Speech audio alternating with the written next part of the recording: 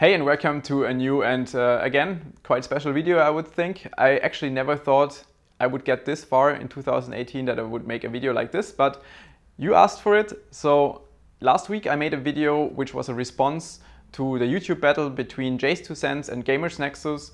So basically both of them were fighting over the Times by Extreme record in 3D Mark Times by Extreme, and I decided to jump into the battle and wanted to show you what I can actually achieve using a liquid nitrogen on the GPUs and on the CPUs.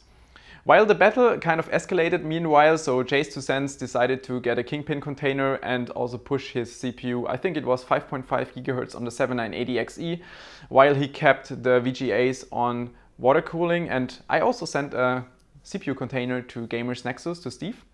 So I think it will be quite interesting. I'm really curious what he can do with his CPU and also with dry ice. What I also saw was that Jay's 2 Cents mentioned that he was using, or he wanted to use, liquid metal for the CPU in dry ice. I just want to address this quickly. You should never use liquid metal below -10 degrees Celsius roughly, because that's the point where it starts to solidify, and if it solidifies, it loses contact between the surfaces, so it kind of loses contact between the heat spreader and the die. The main reason for that is the shrinking while it solidifies, and there is one more especially huge problem.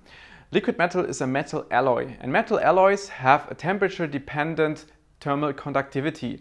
So it means the lower you go in temperature, the less the thermal conductivity becomes. And I tested that especially if you use liquid nitrogen, let's say -150, -160 degrees Celsius, the thermal conductivity becomes really bad, and the result with liquid metal is extremely bad. Like, you could use the worst thermal compound you can find, like a polymer TIM, it would still be better than liquid metal. So for sub-zero applications, never use liquid metal.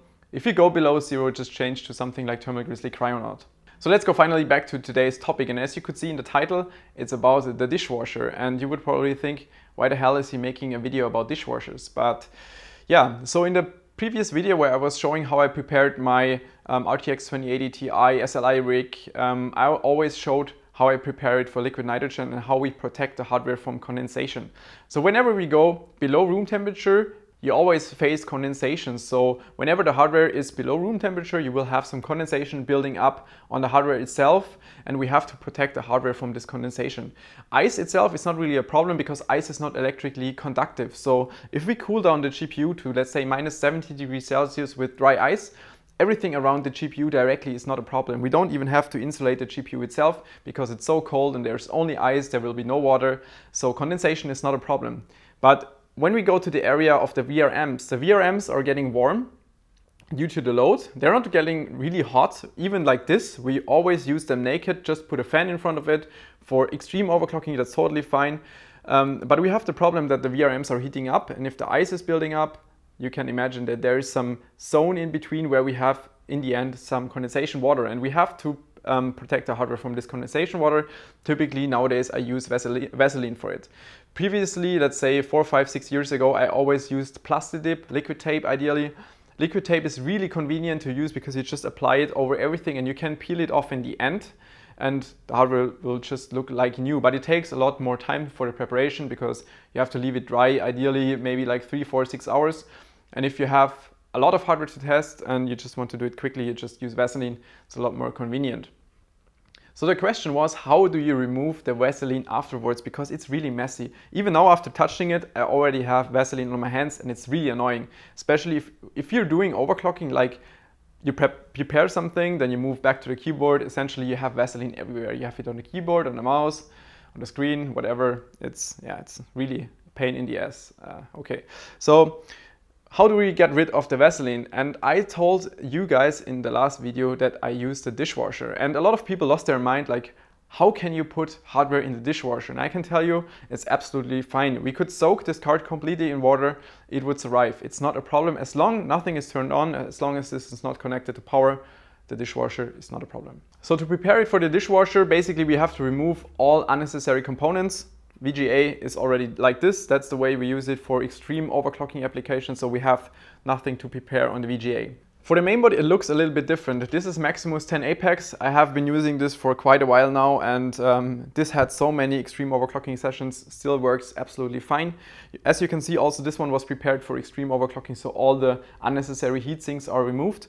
Even the PCH heatsink is removed, and a lot of people always ask me, hey, why do you run the PCH naked? And the PCH has only a very low power consumption, so typically something between 3 and 5 watt. And this amount of heat can easily be dissipated through the PCB, so it's not an issue running the PCH without heatsink. Even if you just do ambient testing, it's fine, you don't need a PCH cooler. Same goes for the VRM, especially if we do XOC, let's say with liquid nitrogen, if we cool down to -150, even -180, which is absolutely possible with this platform. So C170, C270, C370, C390, all of them can run full pot, so we can cool down the CPUs completely to, let's say, -180 degrees, which is a typical temperature with liquid nitrogen. And then we have a lot of heat dissipated through the PCB, through the socket to the CPU, to the cooler eventually. And so we don't have to use VRM heatsinks, which also makes it a lot easier for us for debugging, especially after we heat it up. There would be so much water and ice underneath the heatsink. We would have to remove it anyway to dry the board afterwards. So it's just more convenient to use the board without heatsinks. If we put mainboards in the dishwasher, the only thing you have to keep in mind, it's like really important, take out the BIOS battery, make sure it's completely discharged. So just hold down the power button for a little and then it's totally fine.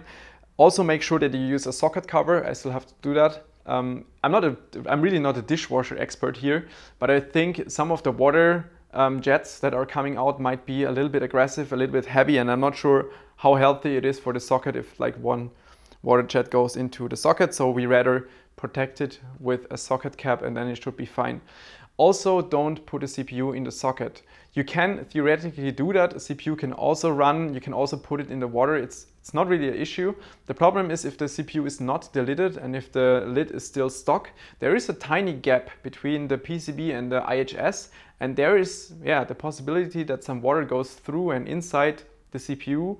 And if you would power it on afterwards, I'm not so sure if that's quite good. So if it's a delidded CPU, if the lid is loose, it's okay. You can put it in the socket, just disassemble the CPU afterwards and also properly dry it, and then it should be fine. But I would prefer and I would advise to use a socket cover instead. It's a lot easier. To round things up, we will just also put one memory stick into the dishwasher because it's the same thing. Also, memory not really a problem. This one has a little bit of Vaseline on it. It has been used plenty of times, so there's not that much Vaseline left anymore, but I still want to make sure it's properly and clean. Afterwards, when we're done with everything, we will just assemble exactly this rig with this mainboard. We will put a CPU in the socket, this memory stick, and the EVGA 1080, and I will show you that everything still works. So yeah, let's go to my kitchen. Okay, here we are. I actually never expected to sit in my kitchen and do a video with you guys, but that's how it goes with extreme overclocking. You know, it's unusual methods, but whatever works. So take the mainboard. As you can see, I put on the socket cover, also remove the battery. I would like to actually put the board like this inside the bottom part of the dishwasher, but it would collide with the rotating thing from the top with this. So that's why I cannot do that. That's why I just put it in to the top.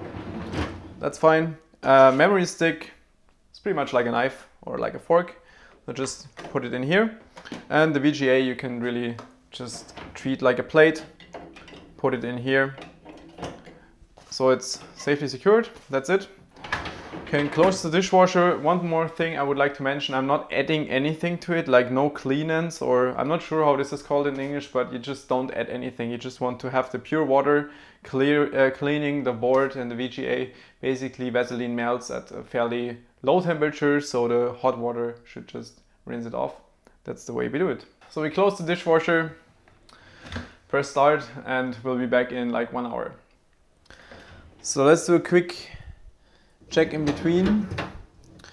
So most of the Vaseline is already gone. I opened it once in between, just to turn it around once. It looks quite alright so far.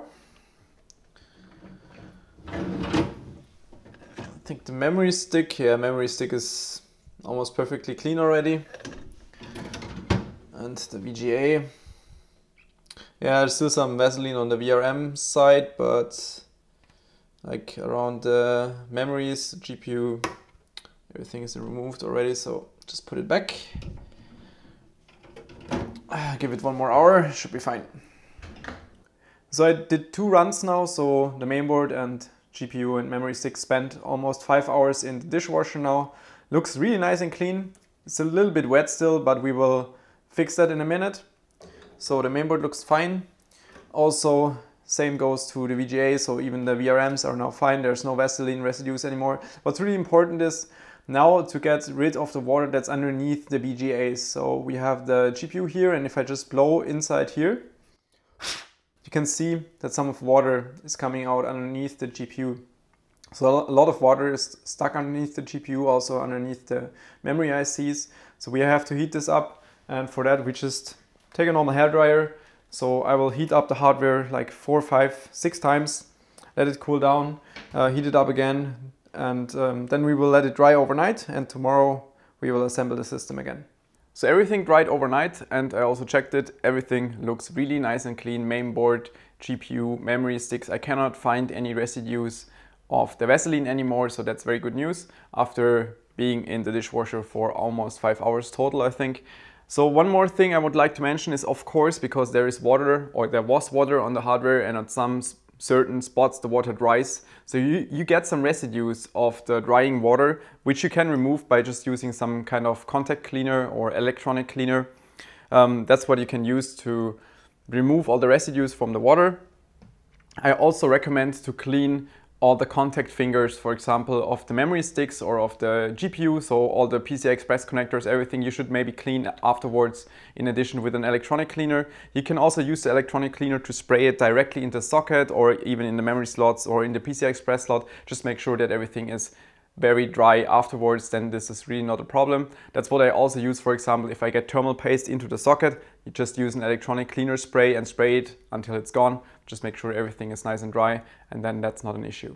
I also already tested the hardware, so first of all plugged in just a 24-pin connector into the board to see if the standby voltage is up, which you can immediately see by the RGB LEDs lighting up. Then I went into Windows, checked if the CPU was detected properly, if the memory stick was detected properly, everything was there.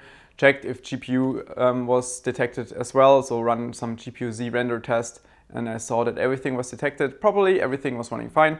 So as you can see, you can put hardware in the dishwasher. Even though I would like to mention that this is an extreme case, an extreme method of cleaning. That's what we use for extreme overclocking if we want to get rid of the Vaseline. Most of the components we use are often samples, they're not covered by warranty, so we treat them of course differently. Of course, if you get your hardware in the shop and for example you have your warranty stickers on there, they will most likely be removed in the dishwasher. And I'm not sure if the manufacturer sees some residues of water drops on your board, if they will still cover warranties. And I would really like to point out that of course there's always the possibility that something goes wrong. In my case, it always worked. I know a lot of extreme overclockers who use this method to clean their hardware. I never heard of a case where it actually damaged hardware, but I think there's always a possibility that something goes wrong. So always be aware that there is a certain risk left. So I hope you enjoyed this video. It was maybe a bit more extreme and very unusual video, but that's what you're here for on my channel, I guess. If you have more ideas like this or any feedback, questions about the dishwasher, put it down in the comments below. Enjoy the rest of your Sunday. See you soon.